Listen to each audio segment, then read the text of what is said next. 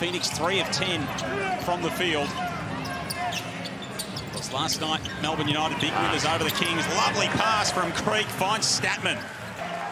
Fighting through the triple team, losing it off a pair of legs, and still managing to score. Great feed from Foxwell, finds Kenyon Cunning baseline. Focus on that. That shot from Tarangi is exactly what they're looking as he goes downhill. Vague with a big block, the help side defence. Pick up the offensive, the foul, he picked it perfectly.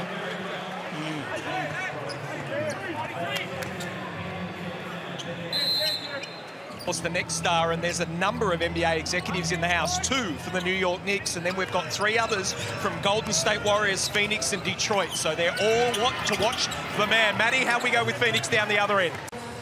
Well, you can't give them a second shot. Not the way they're playing. That'll go at the other end for Foxwell.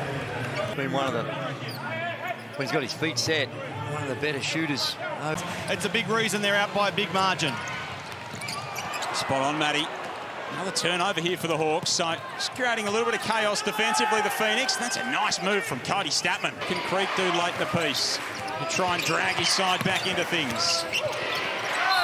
Foxwell keeps it and gets inside. He'll have a chance to go to the line and add the bonus. Spin. Runner. Another spin. Nice. And he gets the foul and the finish.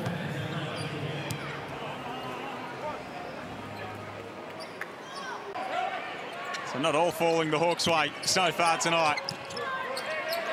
Creek from outside. Yes. Shout out to Big Source Alan Williams, who'll be watching at home tonight. Have a look at AJ Johnson elevate to the rack, just can't finish. And Creek finds Statman in the open floor. Got up 1 minute on the court. This might have been the only game in my entire career I didn't get a shot off. Great finish from Ben Hare, getting that shot off and getting it to go to get us to 3/4 time. Things out of it where you can get better, but it's not terrible.